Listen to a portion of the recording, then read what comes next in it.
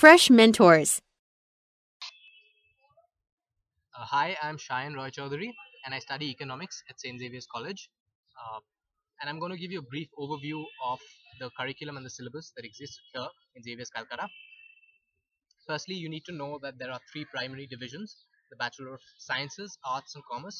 I study economics, which is a Bachelor of Sciences or BSc degree here, which means it has more focus on mathematics and statistics. It's a more rigorous degree compared to a lot of other places. Uh, Xavier's as a college is one of the best in India, undoubtedly, and each of the departments are top class in their own right. But I'm going to restrict myself to economics, which is what I study, and hence I can talk with personal authority on it. So I'll give you a brief overview of the syllabus in economics.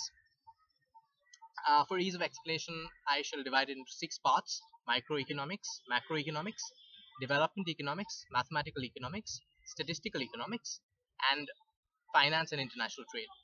Right. So in microeconomics, we have concepts like consumer behavior, production and cost, and theory of firms, etc. In macroeconomics, we learn stuff like national income, growth, business cycles, and other things related to the macroeconomy. In development economics, we learn about poverty, about inequality, about gender, about development, and in mathematical economics, we learn concepts like game theory and econometrics.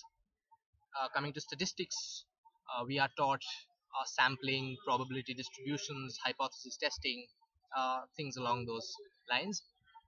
And finally, in our last year of college, in the last semester, in fact, we are taught about international trade and finance. Now, this addition of finance is a very important thing because a lot of people who don't want to pursue economics at the postgraduate level and want to go into management find it very helpful that we have a course on finance that has been included in our curriculum. So that was the economics course in brief for you. Uh, but that is what I can tell you about. But from what I hear from the other students, my peers, each of the courses here are brilliant and they're top class. And you should definitely come here if you want a rigorous, wholesome, and exhaustive, comprehensive curriculum. Hope that helped. Thank you so much.